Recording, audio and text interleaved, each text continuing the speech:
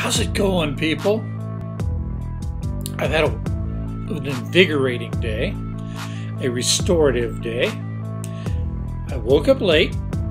I drank too much coffee with breakfast, hung around the house, read a chapter, and then I went and explored the forest behind me. Came back, worked on the sink,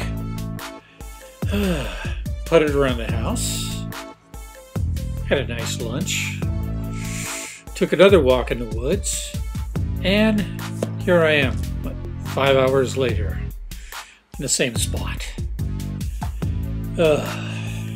And I'm going to read another chapter, because I'm sure some of you are having trouble sleeping.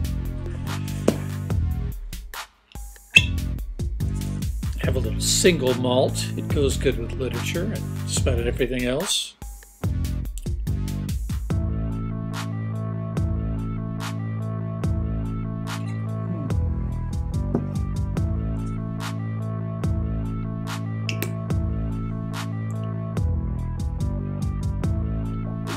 Oh, that is nice. Where am I? I am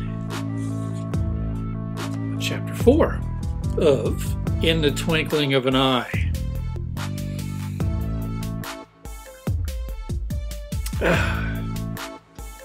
So, they finally had some shit happen. It's all rather contrived and forced, but you know, that's God's plan. Everything is unalterable. I mean, unless you pray real hard or get a bunch of Facebook likes, which, I mean, I think 1,000 equal one prayer. Is that how they do that on the internet? Something like that. Okay, well, chapter 4. I only reaped what I sowed. And that must be because of, what's her name?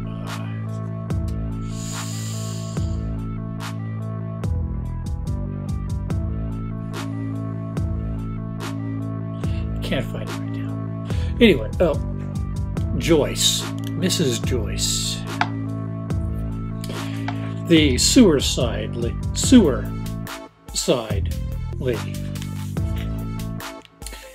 She only reaped what she sowed. Hammond awaited the woman whom he had saved from drowning. Is that Tom Hammond or a different Hammond? Just kidding.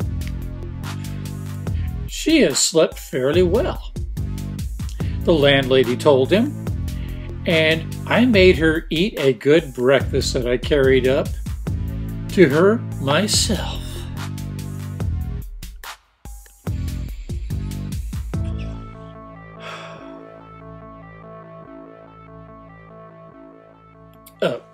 Mr. Hammond, that's who she's talking to. Now, he waited to speak to her a moment or two more, and the landlady ushered her into the room and slipped away.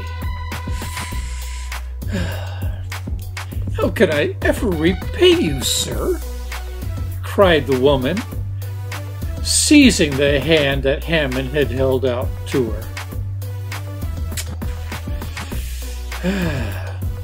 For a moment or two, her emotion was too great for further speech.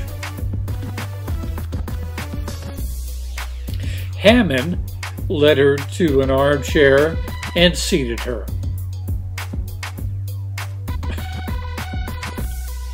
He's full service. She sobbed convulsively for a moment or two, maybe two. He allowed her to sob. Presently, tears came. So emotional. The paroxysm passed. The tears relieved her, and she lifted her sad, beautiful eyes to his face. I wish I had some violin music going on right now. But instead I gotta settle for whatever I can find in the public domain, which is what you're hearing.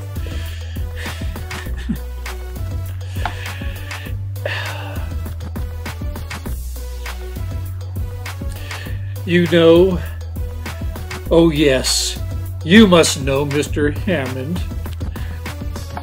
Did his long pause, and then in parentheticals, I recognized you last night in parenthetical, still in dialogue, presumably. How I came to be in the water. I tried to take my life. I was miserable. Despairing. God forgive me. His strong eyes were full of a rare tenderness. As he said, "But Mrs. Joyce, you surely know that death is not the end of all existence."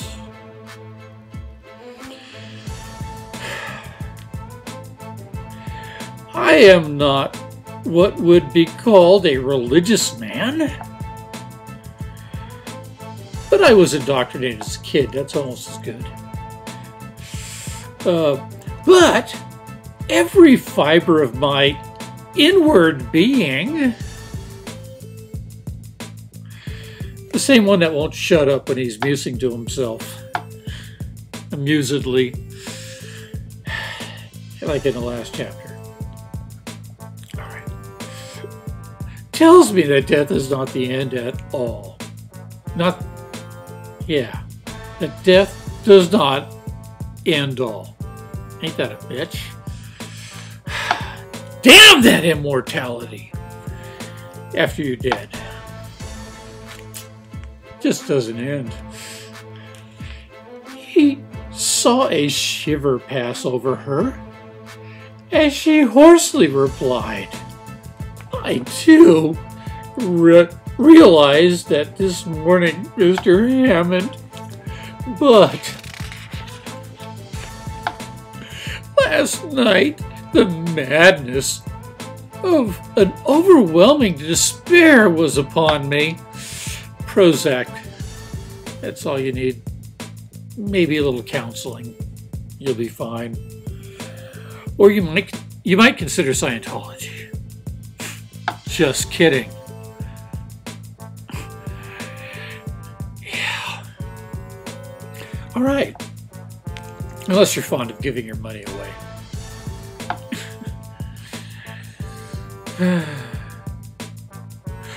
My life had been a literal hell for years. Until yesterday, I could bear it no longer.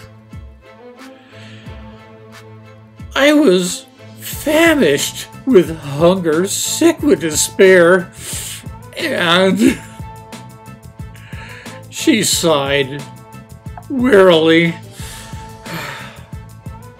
Perhaps, she went on, if you knew all I had borne